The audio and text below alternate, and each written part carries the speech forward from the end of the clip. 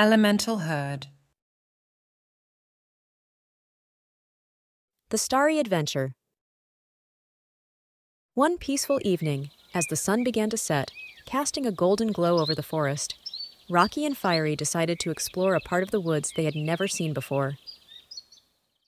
As they dashed through the bushes, they talked about the exciting things they might find. The owls hooted. "It's mysterious and unexplored!" exclaimed Rocky. Rocky and Fiery, excited by the unknown, ventured deeper into the woods. As they journeyed further, they noticed a strange, soft glow between the trees. "What's that?" whispered Fiery, his eyes wide with wonder. They walked quietly closer and saw, to their amazement, a small, glowing creature. It looked like a tiny alien, with gentle, shimmering light radiating from its body.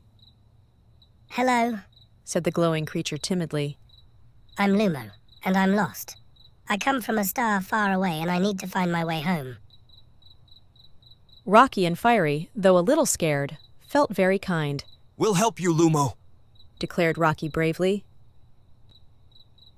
So, with Lumo in tow, the trio set off on an adventure. Rocky used his earth abilities to clear paths, and Fiery lit up dark areas with his gentle flame. As they journeyed, Lumo mentioned a special map that could guide them. "It's a map of stars. Lumo explained. It shows the way back to my home star." The map of stars? How do we find it? Fiery asked, curious. "I lost the map of stars when my little ship crashed here in the forest," Lumo said with a sigh. "It fell somewhere near the crystal pond." Then that's where we'll go first, Fiery exclaimed. Sprite, the water elemental guinea pig, lives there. Off they went, with Lumo guiding them toward the crystal pond. Sprite, the water elemental guinea pig, greeted them with a splash.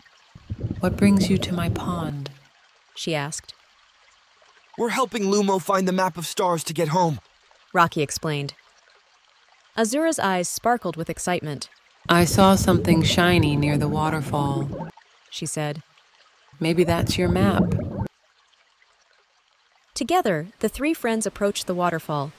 It was a beautiful sight, with water cascading down, shimmering like thousands of tiny stars.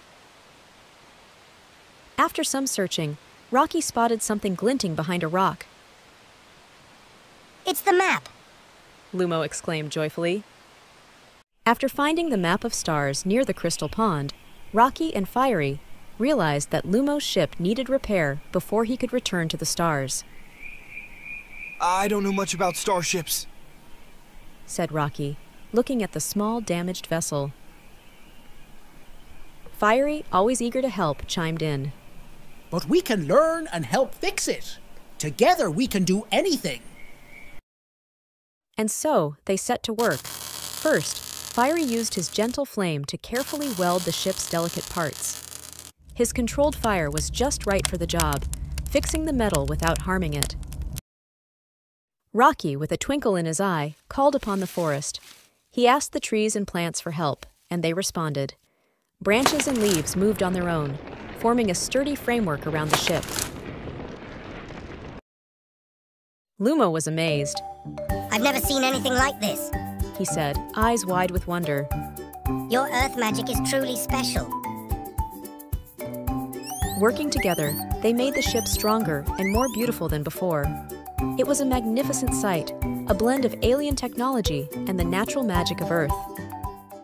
As Lumo's ship began to hum softly, ready for takeoff, Fiery and Rocky gathered close.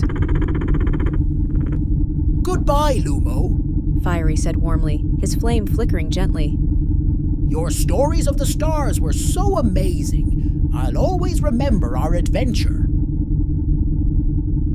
Rocky nodded, his eyes reflecting the soft glow of Lumo's ship. "And I learned that even the smallest friends can have the biggest hearts. Safe travels, Lumo." Lumo smiled, his light shimmering brightly. "Goodbye, my brave friends. You've made this star traveler very happy." With a soft whoosh, the ship lifted off, carrying Lumo back to the stars, leaving Fiery and Rocky watching, their hearts full of memories from a night they'd never forget.